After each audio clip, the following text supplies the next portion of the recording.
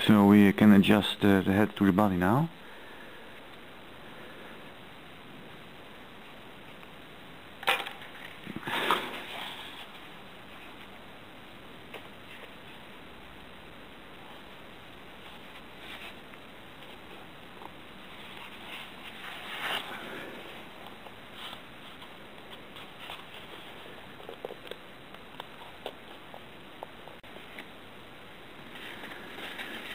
You can use a pencil to give some counter pressure when you glue the head.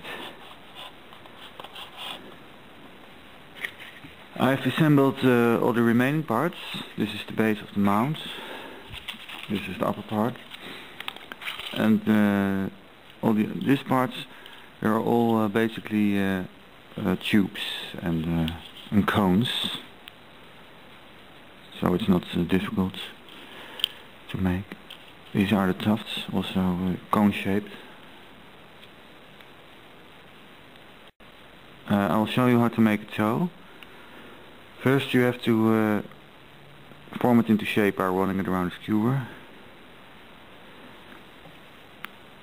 And then you can glue both steps against each other.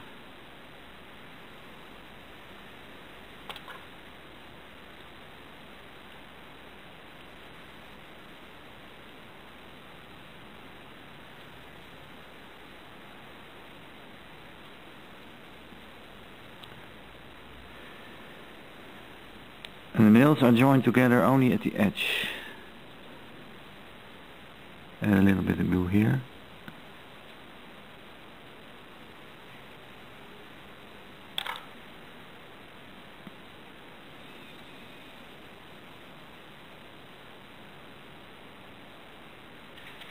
Before you join these parts together, you have to glue the base of the feet at the top of the mount, because you have to press it from the inside out.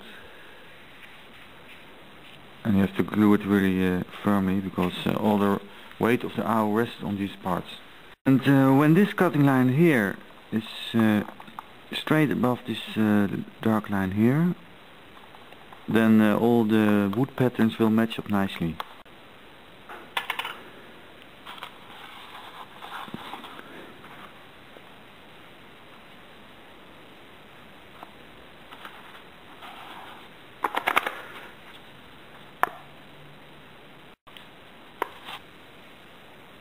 All the toes have a letter on their underside, which indicate their position.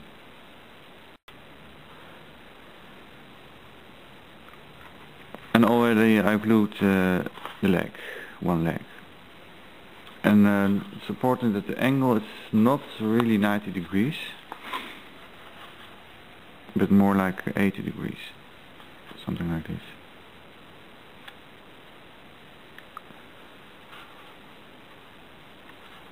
And I'll glue the other one now.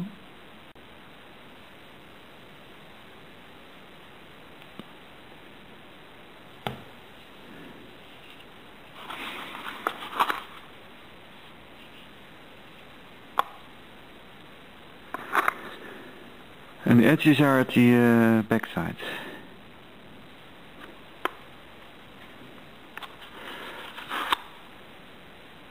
And seen from the front, they are parallel.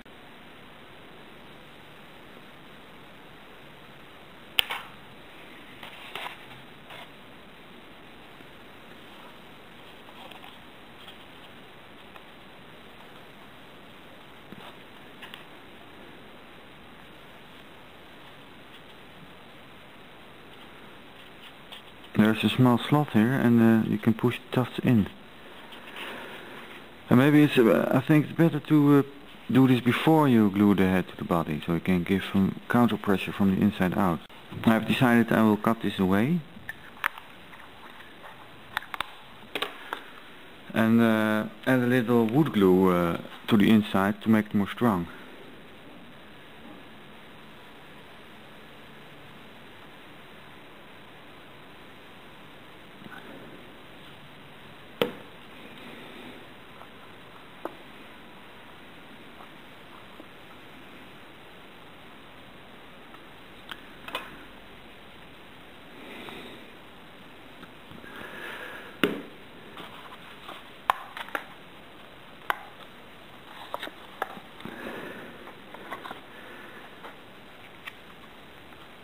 Now it's important that you really, that it's really dried inside the glue inside the legs, because now I notice it's a bit, the paper is soft. It's not a good idea.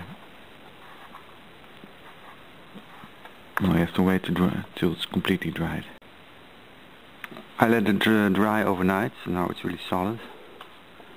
Patience is a good thing.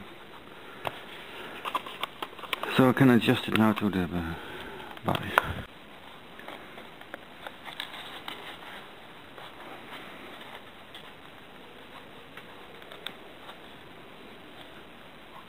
You really must use quite a lot of glue for this.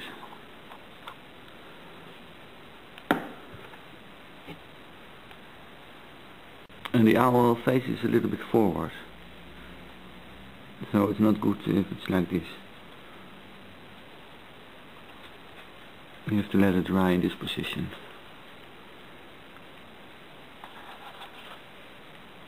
Maybe you can, when it's drying, you can put something in here to fix its position. So when you have finished the model, then you can put it somewhere in your house. I advise to put it in a more darker area, on a high position, so it kind of looks down on you.